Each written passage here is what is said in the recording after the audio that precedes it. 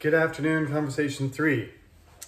It is Sunday afternoon, and this is our last topic before we have the midterm exam. As I said in the Zoom meeting, which some people missed because I wasn't aware of the difference between Kwamo Kongji and Chalyoshir. If I'm saying that correctly, I'm probably not.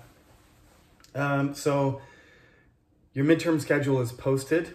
The Zoom meeting information will be posted soon. Please check it out. If you're not watching these lectures, then you're going to have a bit of trouble doing the midterm anyway. But I've corrected my mistake, and the notice should be visible. It should be on the front page, so as soon as you log in, you can't miss it. So if you've been doing your homework and you missed the Zoom meeting, that's okay. I was just giving everybody specific details about how you would be evaluated and what the plan is. So the plan is to do the topic today, which is chapter 6, and it will be your 6th topic. Unlike the Conversation 1 class, I'm going to ask you just 2 questions out of 6. So your answer should be 2 or 3 minutes long, and it'll cover the 6 chapters of the textbook that we've done so far, or will have done by the time I'm finished this recording today. What else can I say? The midterm review is next week, so next Sunday, I will record a short review of the topics and talk about the midterm specifically. And then there's one group next Tuesday on the 20th. And then that's week 8. And there's just the review, which will be shorter than usual.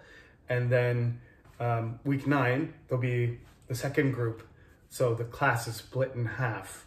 And half of you will have your midterms on the 20th and the other half on the 27th.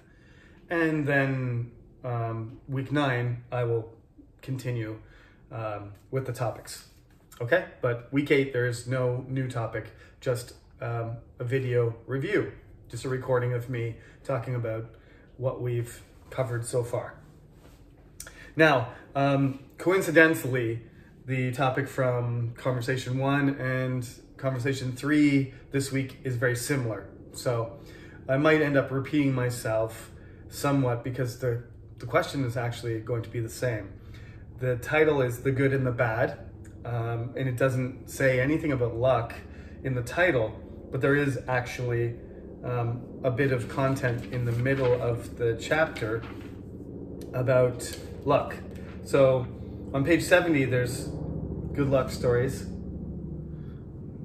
I think there's a helicopter going right over top of us, if you can hear that. I'll try to speak loudly and continue, even though it's going right over the building. On page 72, there is an article, there's a passage called Watch Your Luck. This is unlucky, that a helicopter would decide to go over top of the building right when I'm recording. And it's a nice day outside, so I have the window open. Apparently that was a mistake. That's unlucky. So when things happen sort of randomly in our life, and there's no plan, and it doesn't seem like it's related to any sort of, organized behavior, we can attribute that to luck. We can say, well, the universe just decided that these 2 things were going to happen at the same time. Professor Sullivan is going to try and record, and a helicopter would fly right over his room at the same time. That's what we call luck. So there's 2 types of luck, of course. There's luck that's helpful and luck that's unhelpful. And we call that good luck or bad luck, or lucky, if you're going to use an adjective, lucky or unlucky. So they do talk about objects and animals and numbers and days and actions and events. The passage in the textbook separates luck into these three categories. So numbers and dates, actions and events, things that happen, and objects and animals, like lucky things that you carry with you or things that you encounter that are living things, which would be animals or plants, stuff like that. So they go into good luck and bad luck from page 68. But the first page, really what they talk about is just a really bad week. And I didn't mention in the Conversation 1 lecture something that I would like to talk to you about. Usually I do mention to the older students something called Murphy's Law. It's very famous in Korea. You know, an intellectual named Murphy came up with this expression of bad luck. If something bad can happen, it will happen. That's essentially what he describes as a bad day. So given the opportunity, bad luck is going to manifest itself. This is incredibly pessimistic, obviously. It's like, if anything bad could happen, it will happen. That's not a very optimistic point of view. Optimistic means you have a positive point of view, and pessimistic means negative. So you can decide. I will leave it up to you whether you want to talk about things in an optimistic way or a pessimistic way. There's a list here in the questionnaire on page 66. It says, have you ever had one of those weeks? Emphasis on those weeks. It's italicized. One of those days or one of those weeks usually means some string of bad events, usually beyond your control. It's like that rain cloud that follows the character around, and wherever you go, it rains on you. Wherever you move, no matter what you do, the rain just drops right on you. The rain cloud follows you. Bad luck follows you wherever you go. These are all related expressions in English that most people know. It feels like that sometimes, but that's not how things actually work. I'm not very superstitious myself. You may be, but I do try not to tempt fate by intentionally, I try to avoid the bad luck symbols, just like everybody else, just in case. It's like a backup plan. If the universe actually does have some sort of element of, there's some sort of connection between these things that I don't understand, then I'm just going to avoid the bad luck things, the way I was raised and the way that our culture represents these certain things. So that's one way of talking about this topic, is bad luck or good luck, randomness. It feels like things are going wrong and they'll continue to go wrong. Sometimes we use these things in sports as well. I mean, hockey goaltenders are notoriously superstitious. They have certain pre-game rituals. They put on their equipment a certain way every time, and they associate that with their performance, whether it's true or not, because in ice hockey, there is more randomness. You can understand how in ice hockey, and I'm from Canada, this is why I'm explaining this. In ice hockey, there's more randomness than there is in basketball. For example, you shoot the ball through the air and either somebody blocks it or it goes unimpeded to the hoop and goes through, depending on your skill. If you shoot accurately, it goes in. If you get free and nobody blocks the path of the ball with their hand, then the ball goes in an arc and it passes through the net and you score points. There's no interference once it leaves the player's hands unless another player blocks it. However, when you play hockey, people shoot and it hits a stick and a leg and an elbow, and it changes direction, and then it goes past the goalkeeper into the net. In basketball, there's no goalkeeper, so there's nobody in that position of, oh, well, the puck changed direction 4 times, and I couldn't react to it. It was impossible. It was bad luck, right? Hockey is probably more like that than any other sport I can think of, that there's an element of what we would call luck, where a person attempts to do something, but something else happens somewhat randomly, just because of bodies, between the person who's shooting and the person who's trying to protect the net. That's what makes NHL goalkeepers superstitious. So they have their rituals, and they have their objects, and they have their lucky jerseys and their lucky socks and their lucky helmets and everything else, in order to just attempt to minimize the element of bad luck. So you might feel like you're lucky or unlucky. That's not really going to be the question in general. Are you a lucky person or not? Some people think they're unlucky. Some people that think they're lucky. That's a matter of perspective, though. When you feel like you do things and you work hard and you still don't get rewarded, you feel unlucky.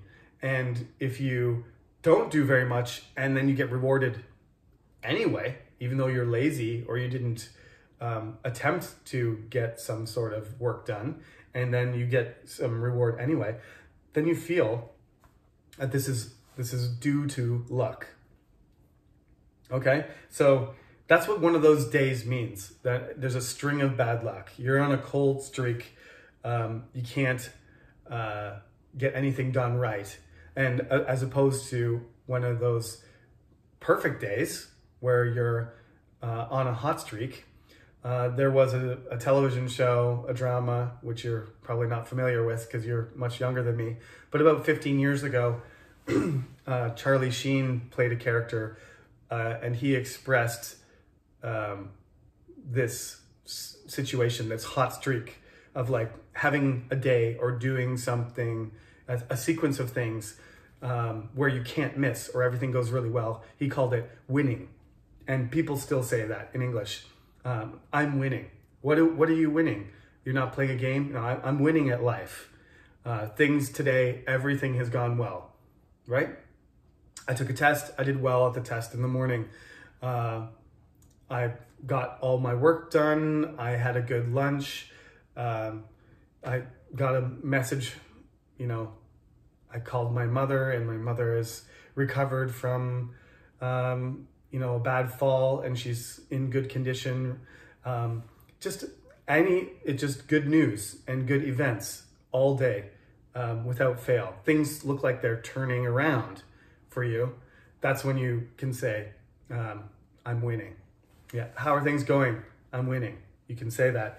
It's a pop culture reference, but it expresses the same thing as the sports idiom, a hot streak. If you're on a hot streak, that means you're shooting and you're scoring and you're winning. It's the same idea. So sometimes we say you go cold, things don't go well. And if you're hot, they're ideal. Things are going very well. A team can be on a hot streak. A person can be on a hot streak. A business can be on a hot streak. People tend to be fairly sensitive to stock prices. You can be on a winning streak when you're buying stocks. Gambling obviously is, in Korea, it's illegal for Koreans to gamble at casinos, except for, I think, Gangwon-do maybe, and Jeju. There's certain designated places where you can gamble. Gambling is a dangerous thing because it feels like when you're winning that you're invincible. And this is one of the side effects of feeling lucky, that there is actually no connection between your performance and yourself, right? And when you're gambling and you're winning, that you shouldn't be winning, because when you gamble, the casino, the house, always has the odds in their favor. So over time, you should lose. That's mathematics. That's how it works. They never make it so that you're supposed to, all the customers, all the clients, all the players in the casino, they are going to, over time, lose money. Otherwise, the casino will go out of business. So if you're going to be rational or skeptical about luck, then you shouldn't go to a casino. I've learned this already. When you go to a casino, overall, you lose money. And that's why the Korean government doesn't allow casinos and gambling in general. Now, foreigners are different. We can go to casinos if we want to, because they don't mind if we lose money, but they're protective of Korean citizens, which is, to be honest, I think a good idea. So gambling is one of those things. You shouldn't really rely on luck. You should rely on your effort and your skill and your talent. But nonetheless, it's going to feel like sometimes things don't go your way, and you're going to attribute those events to luck. So here is sort of a checklist here on page 66. As I said, this is a possible string of events that could happen that you could, describe as Murphy's Law, or bad luck, or a rain cloud following you around, or a cold streak, or losing things going against, the grain. So this is the list. I missed a train, bus, or plane. That always sucks. That feels like it's not your fault usually, but it probably is because you didn't give yourself enough extra time. I arrived late to work or school, an appointment. I lost money, keys, or my cell phone. These are all terrible things. I lost my job. My car or motorcycle broke down. My computer broke. I forgot somebody's birthday. My bicycle was stolen. I got sick. I had an argument with a friend. My pet ran away. Or I broke up with my boyfriend or girlfriend. If that all happened to you in 1 week, that would be a hell of a week, we would say. Nobody is probably going to have all of those bad things happen to them within 1 day or 1 week. And if it has and you survived, then yes, you're a very tough individual. So you have to be aware of two things grammatically when you're answering these questions. You have to be aware of these things we call the passive voice or the active voice, right? So it's the structure of the sentence. So when you're using the passive voice, as it says on page 69, the passive voice is formed by the correct tense of the verb. So it's to be plus a past participle form of the verb. So when you use the passive voice, for example, the subject of the sentence is acted upon rather than the subject of the sentence doing the acting. That's how a passive voice works. So a painting was stolen from the museum. This means that the action is happening to the subject. If the subject is doing the action, then it's active voice. For example, a thief stole the painting from the museum. The thief is doing the action, and that's the active voice. Pretty easy. I know I don't talk about grammar that much, but every class I try to talk about the main grammar point that is useful for your answer. So keep this in mind. You can use the passive voice or the active voice. This can change how the sentence is received, right? So, I mean, the reason they're talking about this in relation to good luck and bad luck is because if it's bad luck, probably the passive voice is going to be more appropriate because you're going to be the subject and it's going to be happening to you, okay? For luck in general, if you use the active voice, whether it's good luck or bad luck, if you use the active voice, then you are the one doing the action, which means you're the one with agency and you're the cause of something happening, okay? So you can answer the question how you like. You're going to talk about a time in your life. I'm going to leave it open to you. In this chapter, they do say a bad week. So I'm going to leave it open to you. It doesn't have to be a single day. in the Conversation 1 class, they have to talk about one day, the best day or the worst day. I want you, because many of you have taken Conversation 1 with me, remember this is a different question. It's the same topic, but it's a different question. So you have to talk to me about a period of time where things went really badly. All right? So you have to sort of relate this to what I said. Murphy's Law, a cold streak, whatever you want to call it, things going badly, bad luck following you around. All right? I'm going to give you an example. I'm going to talk about my first year at Chungnam. Obviously, I got hired here in 2009, 12 years ago, and that was a good thing. And things went pretty well for my first semester.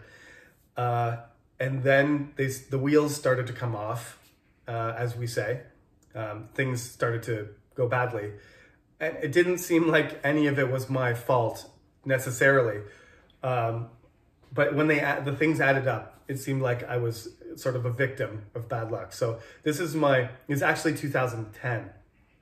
And by the end of 2010, things had turned around again. But the first semester of 2010 was definitely the worst time for me.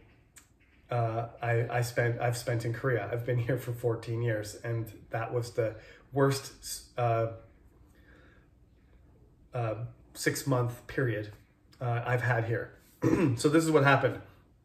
I had a visa from my previous job, and I got hired at Chungnam. So my visa, my visa to stay in Korea had reset for 1 year, which would make sense. I started in September, and I had a visa already from January. So I thought my visa would be finished and then restart from September to September. However, it did not. 4 months later, my visa ran out.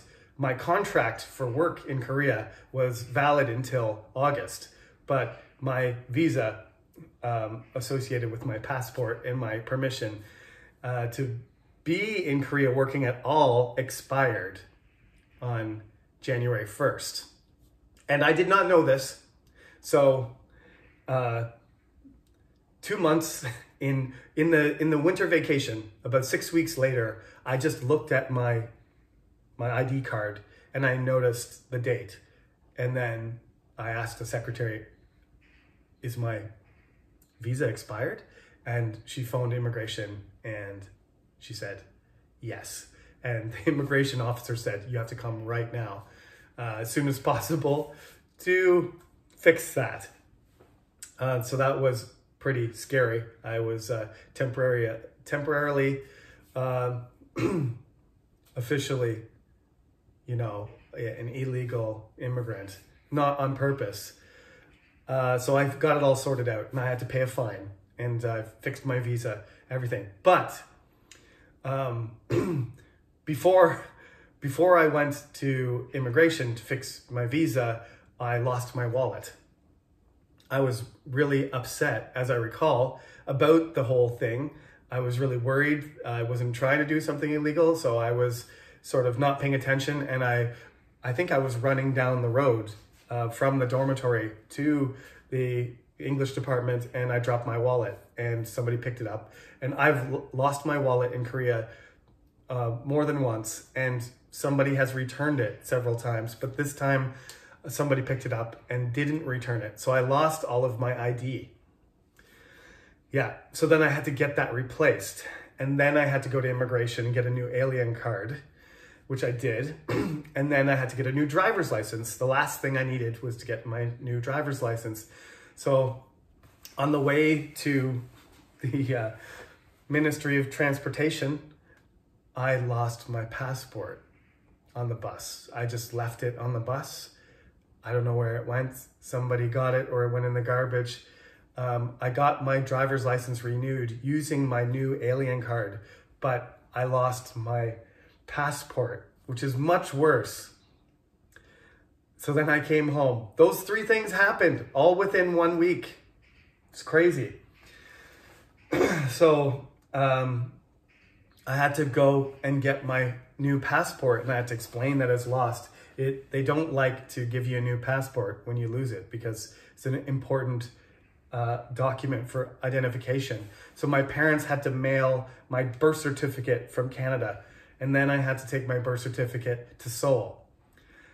But between the beginning of the semester and the end of the semester, I ruptured my Achilles tendon and broke my leg. And I had to go in the hospital at the end of the semester for a week. And so I couldn't walk. I had one leg in a cast. So then I had to buy a car. And I bought a used car. And then the first week I was out of the hospital, I drove to Seoul with my friend. He came with me to keep me company and comfort me. And I went to Seoul and I got my passport replaced. And then it took me 3 months, to get my leg healed. So by the end of 2010, I could walk again, and I had a passport, and I had my wallet, and I had a visa, and everything was okay. That was a pretty horrible first 6 months of 2010. I ended up going to Canada with a broken leg, and they do actually treat you very nice. That was sort of, I think, the turning point. I finally made it to summer vacation. I flew to Canada, and the Korean Air staff were so kind. They put me in a wheelchair and they pushed me around the airport, and I got a special seat that had extra leg room, and I felt like things started to turn around at that point. But that's a pretty horrible 6 months. So maybe that'll make you feel better. If your example isn't as bad as mine, hopefully it's not, maybe that'll make you feel better if you want to talk about a negative thing. That happened to me 11 years ago, so I can talk about it now. It's okay.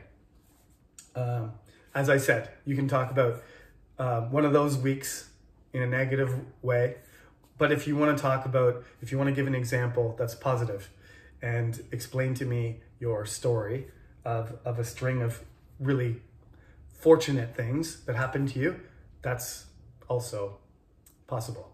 Okay, it's your choice. If you want to talk about something negative, bad luck, or something that's related to good luck. Okay, so that's it. We're done for the first half of the semester. I will do the midterm review next Sunday, and I'll go over all the topics and the questions again. Remember, 2 questions out of 6, and your answer should be 2 to 3 minutes long, and they should be complete, as I explained. Make sure that you start with a statement, and then you explain and give examples and detail, and at the end, you sort of sum it up. And that was the worst 6 months of my life. I will know if you say something like that, that's the concluding sentence of your interview answer. And that will be a signal for the next question, or that the interview is over. Okay, thank you everybody for watching again. And if you have any questions or concerns, as usual, please send me an email. Enjoy the rest of your weekend, and I will see you on Zoom in real time on the screen in a week or 2 weeks, depending on your group. Have a nice day.